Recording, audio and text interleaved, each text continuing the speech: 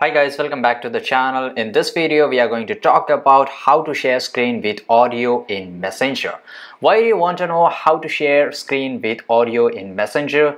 Well, maybe you just want to do it with your friends and families, right? So today I will show you how to screen share with audio in Messenger easily. By the way guys, check the video description and I will try to leave the written instruction there. So let's first go into the Messenger mobile application here, and to share the audio you have to just go here and you have to make sure you have to just go here, and after that you have to do a video call, right? So we will do here video call. In the latest version you will not able to see the video call in the chat section, but you will find in the calls. Okay, so just click on here and after that you can just click on the here, otherwise you can just do the here, right?